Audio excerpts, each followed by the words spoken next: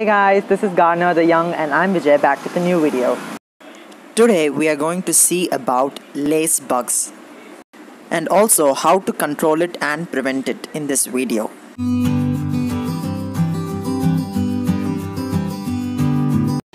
These are sap-sucking insects, which means that they drink the juices inside the plant, the nutritional value inside the plant, and feed on them.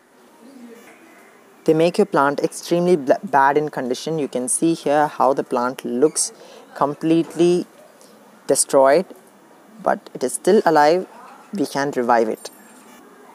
It was like this before, but now you can see how it is, and there aren't any flowers nor fruits. So you can see here, this is the identification. They grow like fungus and they make black spots on the leaves like these. Wherever they suck, those places become black like this. So this is the identification, and these are the young ones. This is how they look in younger stage, the gray color ones. And when they become old, they look like this. If possible, I'll put a picture. You can see it is moving. Let me talk about how to prevent it, because always prevention is better than cure. These kind of sap-sucking insects are very hard to control with natural and organic pesticides. In general, the common pesticides won't be as effective on these kind of pests, so prevention is the best option.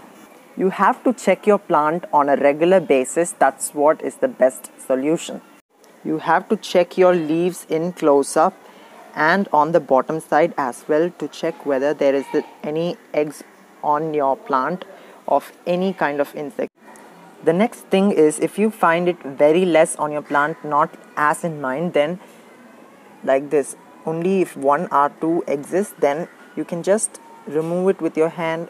You can crush it and throw it away from your garden. Use gloves if you feel awkward. That's not going to do anything, but you have to do this. Or if only one leaf has such problem, then remove that leaf and discard it away from your garden. You can also burn it or throw it in dustbin, but don't keep it in your garden. And spray your plants neem oil on a regular basis. You can use any kind of pungent oils like eucalyptus oil, peppermint oil, clove oil, etc. Just 2 to 3 ml in a liter of water and spray that in weekly once, or at least 15 days once. You have to spray these kind of solutions and check whether your plants have any insects then and there every day, or at least weekly once. Let's see about the treatment.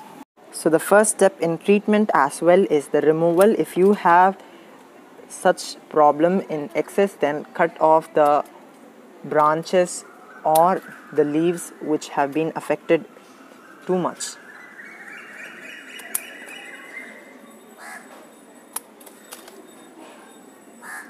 I want to cut it off till the base. So you can see here I have took all the leaves, major affected branches as well, and I have collected here. You should not use it in your compost. You have to throw it away from your garden, or you can burn it, or you can throw it in dustbin, wherever you want, but don't have it in your garden or in your compost pile. So for curing, I'm going to spray neem oil solution. This is 5 ml in a liter of water solution. This would be good for treatment, and you can also use eucalyptus oil or anything.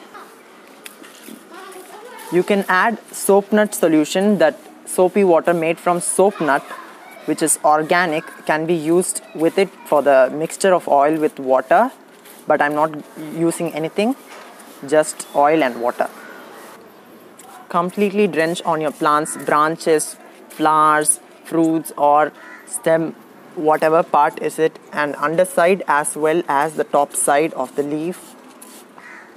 And check for it again. There might be 1 or 2 left on your plants, so it might again form a colony. We don't know. So check it again every day so that you will find 1 or 2 on your plants, then remove it as well. And one more step of prevention is that you have to move your plant which is affected away from other plants. If you have a grow bag full of affected plant, then move it away from the garden, out of the garden, near your stairs or some. This will prevent the spread of the insects on other plants as well. There are two more things I would suggest you to do if you have them. If you don't want to prune your plant and do a more technical work, then you can use acetamiprid, organic pesticide.